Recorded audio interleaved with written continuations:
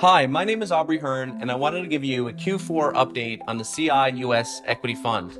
Despite a weaker November, which was characterized by fears over the new COVID-19 variant and increased inflation, US equities, as represented by the S&P 500, was up 11% in US dollar terms or 10.7% in Canadian dollar terms.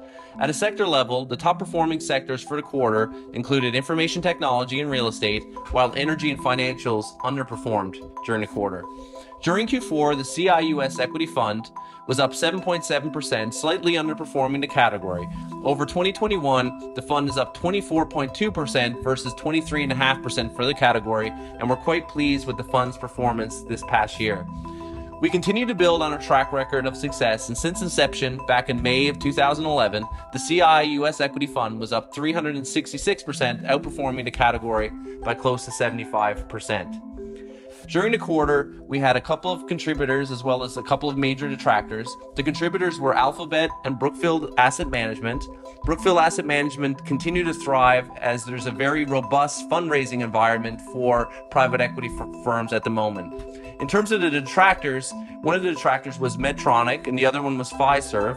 Medtronic's performance was negative during the quarter due to concerns over the COVID variant, further delaying non-elective procedures, which we think will come back during 2022.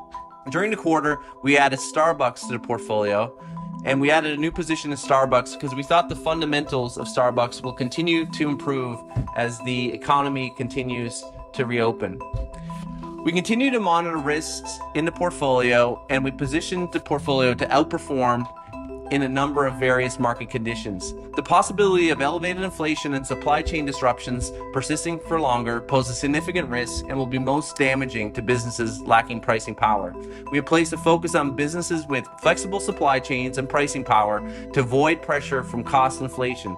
We're also monitoring U.S. trade tensions, volatility in energy prices, and record high federal debt levels. Despite these risks, we remain fully invested and are optimistic on the outlook for the U.S. economy and equity markets in 2022. Thank you.